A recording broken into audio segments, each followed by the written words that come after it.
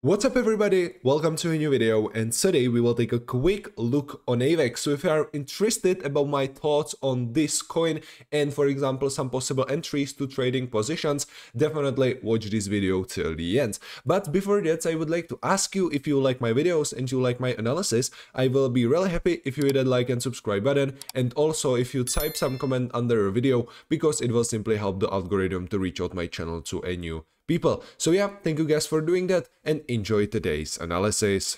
But before that, I would like to invite you to my Discord trading group, where I am sharing everyday crypto analysis on Bitcoin and other altcoins that I'm currently watching. So if you want to copy my exact trades, or if you want to just follow my analysis, you can join to this group, and link to join is in the description or in the comments. Also, I want to say that there is currently a 20% discount on my Discord trading group membership, where I am sharing all of my trades with my exact entries, stop loss, take profit targets, etc. So if you are interested about more information, you can find it in my Discord public group, and link to join is in the description or in the comments. Let's start today on the 1 hour chart. You can see that we were forming here this falling wedge, and also we had here this perfect breakout and support confirmation.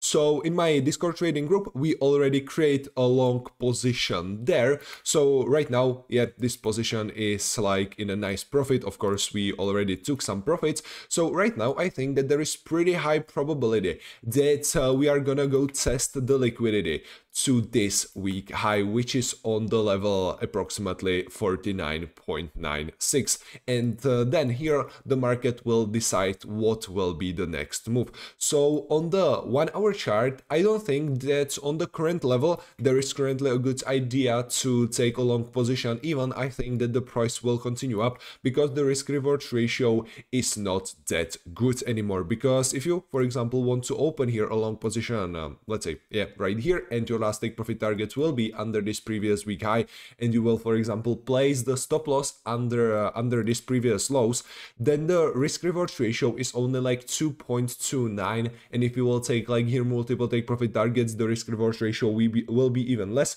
So yeah, I don't think that this is like a good opportunity. On the other hand, if we will switch to a 4 hour chart, you can see that this coin is in a heavy uptrend. So right now, this can be, for example, another cycle. So it can happen, for example, what we saw over there.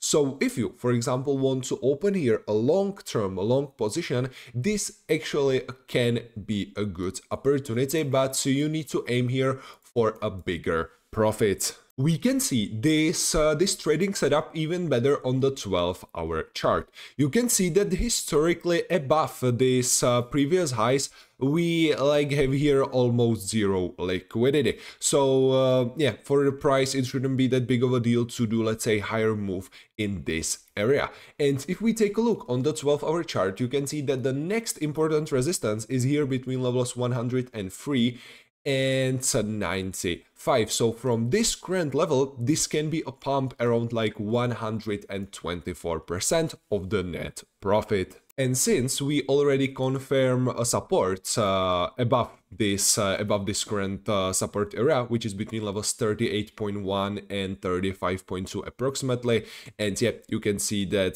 this was like a previous resistance from these two previous highs, I think that there is currently a higher probability that the price will continue up in like a long run. So right now you are having here two possible entries. The first one will be to wait again for support confirmation, because this possible setup will give you absolutely like best risk reward ratio. But as you can see, we already like had a support confirmation here, so there is like simply no guarantee that the price will go back eventually. But this possible long setup can look, for example, like this. So stop loss you can put just under this support area, because if there will be breakdown and resistance confirmation, we are probably like going down, so you don't want to hold your losing position longer than it's necessary. And the last take profit target, well, you can put it on either under this bearish order block, that is, let's say, safer for last TP, or you can put it above, just above this bearish order block, because if there will be a testing of this bearish order block, there is actually like a high probability that we are gonna go swipe the liquidity above, and then the price can reverse. So in this case, you are having here risk reward ratio like 17.94, which is like absolutely crazy, but don't forget to take multiple take profit targets. So some of the profits definitely take somewhere under this previous week high, so under level 49.96, then some of the profits under this previous low, so under the level like 64.5, then here we have another resistance, so let's say somewhere under 77, then some of the profits under this bearish order block, and then save some back, let's say, I don't know, about 15% to the last take profit target. So in the end, the risk reward ratio will be, let's say, around 11, yeah, something like that, which is in my opinion still really good. And the second possible long entry will be to open a long position right now, but honestly I am not recommending this because the stop loss needs to remain the same. So in this case you are having here risk reward ratio only 8.29, and if you will take multiple take profit targets, then the risk reward ratio will be, let's say, around 5, which is in my opinion really not good if you are aiming for like 146% of the net profit.